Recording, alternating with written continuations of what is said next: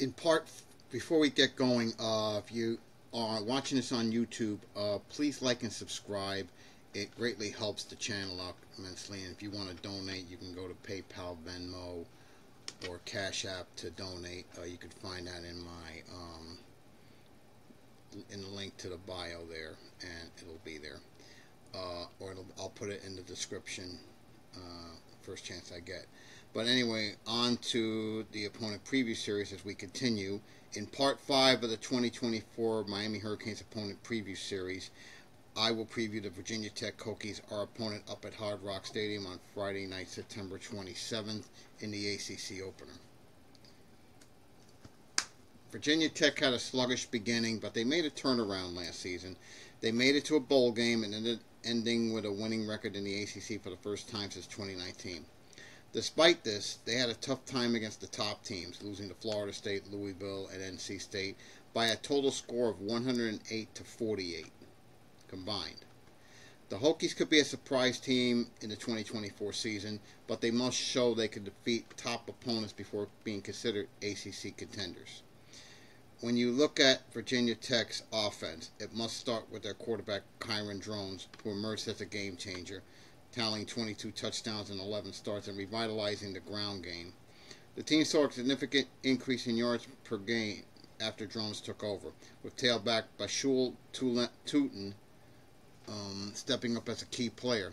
The receiving core is stacked with Ali Jennings back from injury and a trio of veterans putting up impressive numbers. While the offensive line is a question mark, there's hope for improvement with the addition of transfer Montavious Cunningham, who comes over from Georgia State. Now, while the Hokies struggled with their running game early in the season, their defense managed to finish the year in the top 20 nationally for the first time since 2017. What makes this particularly impressive is their pass coverage, with Dorian Strong and Mansour Delane forming what many consider to be the best cornerback duel in the conference. Virginia Tech also excelled in limiting passing yards, ranking 4th nationally with only 168.8 yards allowed per game. This success was complemented by a strong pass rush, which recorded 39 sacks and was led by Antoine Powell-Ryland with 9.5 sacks. Now, to address their weaknesses, they turned to the portal. They added defensive tackles Aeneas Peebles from Duke, Kamari Copeland from Iowa Western Community College, and Kelvin Gilliam Jr. from Oklahoma to bolster the interior of that D-line, with Peebles already boasting an All-ACC accolade. You add the addition of linebacker Sam Brumfield, who led Middle Tennessee with 81 tackles last year. They'll aim to improve their run defense. The Virginia Tech defense was solid, excelling against the pass but struggling against the run at times. This is important because when they held opponents to under 140 yards rushing, they were 6-0. But when they allowed more than 140 yards to an opponent, they were 1-6.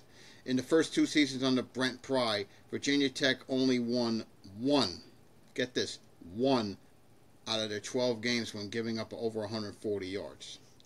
On special teams, the Hokies boasted top-tier kick and punt returners in Tootin,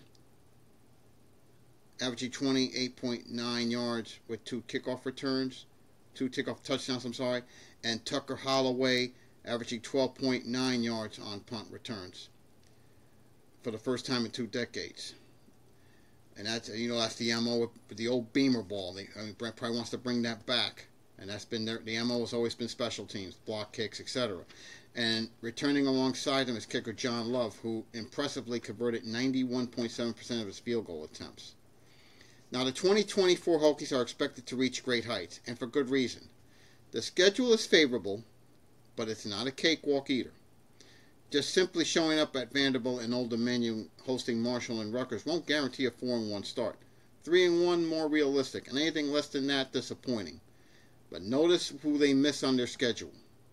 They will miss FSU, Louisville, North Carolina, NC State, Cal, Pitt, SMU, and Wake. While Clemson poses a big challenge, and you all know teams always do that. That game's in Blacksburg. Miami, of course, is a tough road game. I'll talk more about that in a minute. But Stanford, Syracuse, and Duke are manageable away matchups. But that Syracuse game is going to be one that's really going to be interesting. I think the toughest of those three. Now, let's not get carried away here, folks. Virginia Tech didn't have any significant wins last year and could easily stumble against Georgia Tech or Syracuse at home. Okay? So, especially that Syracuse game. It's one to keep an eye on there. Nonetheless, this season has the potential to be the program's best since 2019. Look at some fun facts on Virginia Tech from last season. The first quarter, their scoring total 59 points, while they dominated the second quarter with 147 points. Their defense also shined with, again, I mentioned 39 sacks for a total loss of 244 yards, compared to their opponents' 24 sacks for 164 yards.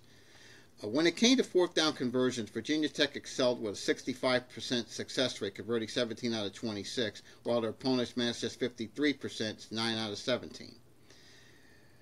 When you look at the schedule, I don't have to tell you, September 27th at Hard Rock, when they come here, that's going to also be their toughest road game of the season.